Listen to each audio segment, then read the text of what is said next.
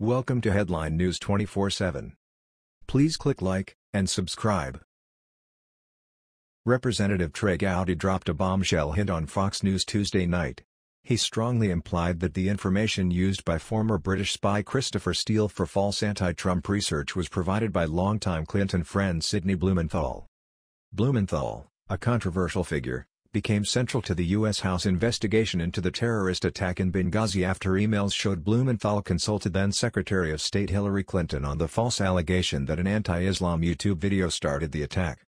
During his work for Clinton, he was also simultaneously employed by David Brock's far-left organization Media Matters, earning at least $200,000 per year for his political activities. While never formally working for the Obama administration, he worked in the White House of President Bill Clinton and for the Clinton Foundation during Obama's tenure. During the Fox News interview with host Martha MacCallum, Gowdy was asked whether weeks before the election, somebody in the Obama State Department was feeding information from a foreign source to Christopher Steele. This was after MacCallum previously asked if Gowdy knew anything about a source who gave information to an unnamed associate of Hillary and Bill Clinton, who then gave information to an unnamed official in the Obama State Department, who then gave the information to Steele. That's when Gowdy provided a jaw-dropping response. When you hear who the source, one of the sources of that information is, you're going to think, oh, my gosh, I've heard that name somewhere before.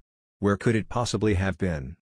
After confirming the source was domestic, Gowdy noted, I'm trying to think of how Secretary Clinton defined him. I think she said he was an old friend who emailed her from time to time. When asked directly if the source was Blumenthal, Gowdy replied, that would be really warm. You're warm.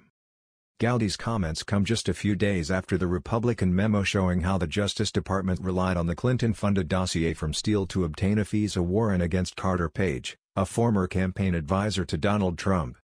It's already looking like Hillary Clinton essentially purchased the warrant so the Obama-controlled federal government could monitor Team Trump during the heated 2016 campaign. That was the news. We thought you might be interested in knowing about this. Please click like and subscribe. Thank you.